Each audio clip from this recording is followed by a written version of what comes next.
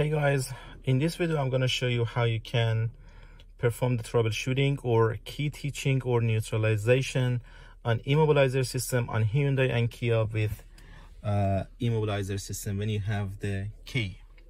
So obviously you're going to need the scan tool, and after finding the car, you see I already selected my car.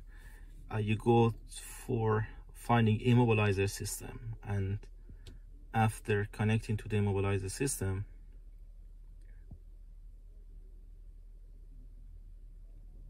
all right, so you have a couple of options like reading the fault code, erasing the fault codes. Those are obviously obvious for reading any fault codes or erasing after fixing the car. If you go to the parameters, this one is quite helpful for diagnostics.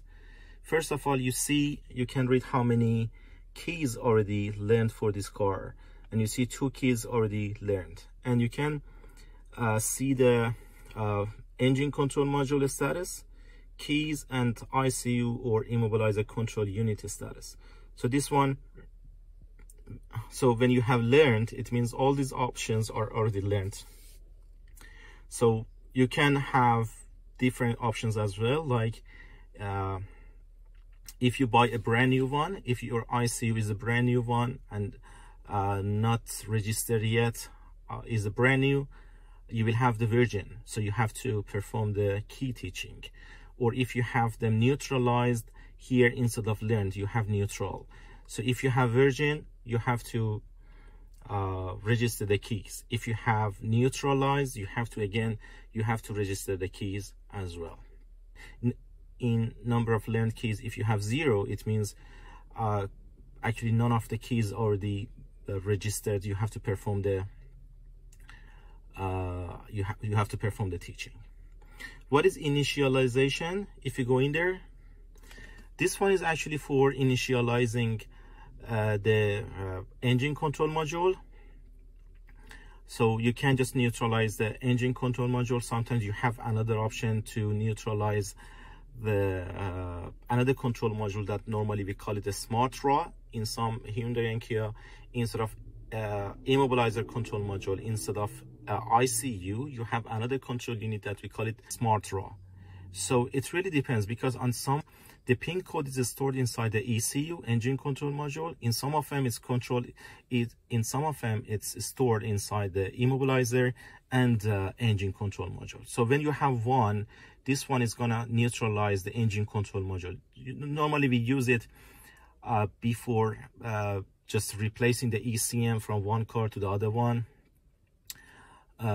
So technically you don't need to do that before teaching the keys. The only thing you need is the 6-digit pin code that you can get it from the dealerships or from Hyundai and Kia website. But you're gonna need the VIN number just to find the pin code.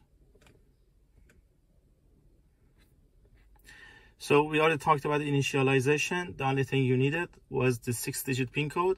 Ignition switch on, you enter the pin codes, and that's it. Teaching, let's just talk about the teaching, and then I'll get back to the Limp Home Mode. Teaching is for teaching the new keys. So the only thing for this one as well, the only thing you need is 6-digit pin codes. It's very similar to the neutralization. You need exact very same 6-digit pin codes that you had for the neutralization. You need to get it from the Hyundai Kia dealerships or the website, and you need to just insert the key. You need to insert the key inside the ignition switch cylinder, turn it on. I mean ignition switch must be on. You don't need to start the engine, don't crank the engine, just engine should be off, ignition switch must be on. And after inputting the 6-digit pin code, you press enter, and that's going to be it.